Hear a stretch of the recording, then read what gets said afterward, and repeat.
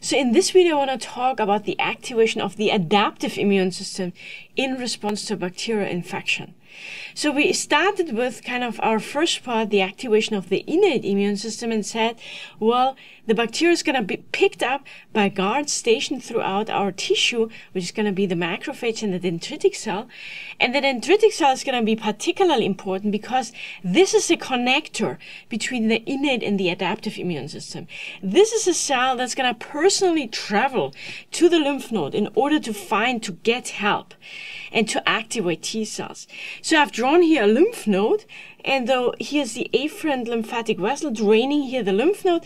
And so here is a dendritic cell that we have seen in the previous video that ate up stuff from this bacteria and shows it proudly, presenting it on MHC class 2. You can think about a dendritic cell being a news reporter that takes a snapshot from the site of infection and then travels to the lymph node, and there is going to present what it has eaten, what it has found, and will try to get help. So now the dendritic cell is here, and what it's going to do is it's just going to see if it can activate a naive T cell. So I've drawn here some naive T cells. So they are not yet ready to fight an infection. They're just made in the bone marrow, got some education in the thymus, and then they're hanging out in the lymph node and really just ready to see if somebody's going to come and activate them. Because a T cell is kind of our arrogant cell. It wants somebody personally to come and activate it. So the dendritic cell has its job, and it will host about 1,000 visits per minute. We'll just see with his MHC molecule and the peptide, the bacterial peptide on this MHC molecule, to see if a T cell receptor recognizes it. So we'll just see if any of this T cell receptor will recognize this peptide.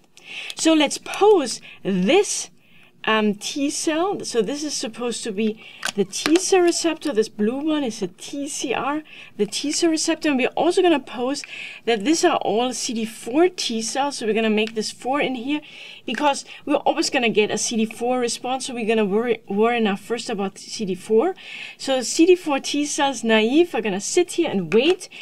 And so let's pose this T cell. This is a lucky guy, which will become activated by this dendritic cell that presents here the peptide via MHC class 2.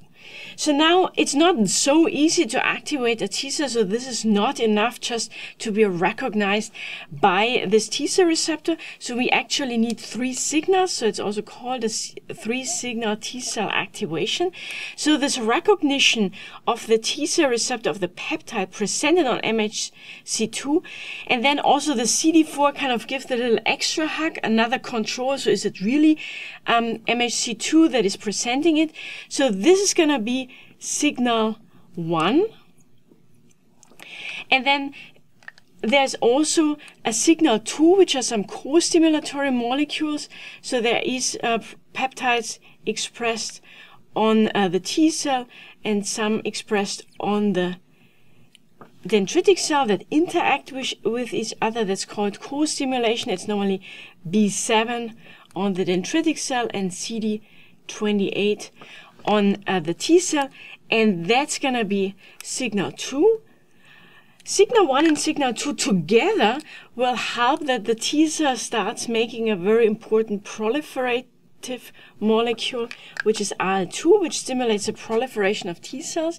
And then also, and that's going to be signal 3, the antigen presenting cell, in this case the dendritic cell, the DC here, is going to make some cytokines.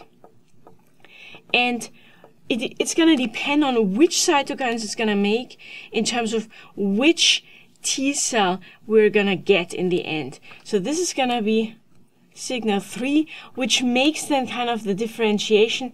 Are we going to mediate a Th1 or a Th2 or a Th17 response, which we're not going to get now to. But we're just going to say, well, these 3 signals are going to be necessary to activate this T cell. And this is a CD4 T cell, so it's going to become a T helper cell.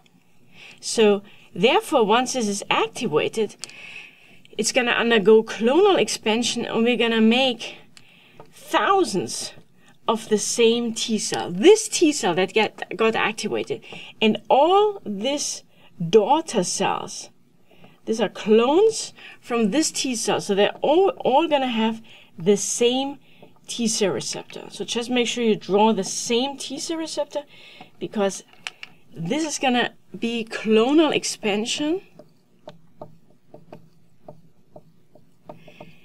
And we made now from this naive T cell a T helper cell. That's an effector cell. That means that this cell, the T helper cell, can now really contribute to the immune response, can help us get rid of the infection. And I'm going to show you soon how. But just to make sure that to see a difference, this was a naive T cell. And a naive T cell is just going to hang out here in the lymph node and wait for a couple of days if it gets activated. If it doesn't get activated, it will just move on to the next lymph node, and it's just circulating. And so we can also appreciate again that these lymph nodes are nothing else than dating parts. It's kind of like speed dating, because this dendritic cell will just see, do you find somebody? Okay, if not, it's going to move on to the next lymph node. And also these naive T cells will only going to be here for a certain amount of time, unless then they're going to leave the lymph node and hang out somewhere else. So there's always circulation, recirculation in this lymph node in order to kind of have the highest chance that the dendritic cell that comes with a specific peptide will find a T cell that it can activate.